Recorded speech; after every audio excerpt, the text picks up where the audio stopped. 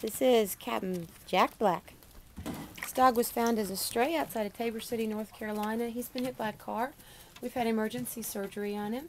He's a male standard poodle, neutered. He's approximately, I don't know, somewhere between 5 and 10 years old. He's very friendly and very sweet. As you can see, he certainly walks with a slight limp. Veterinarians tell us that hopefully this will just be a slight limp when all this is over. His entire back right leg was crushed. My vet used the term crystallized. You can see he's getting around though.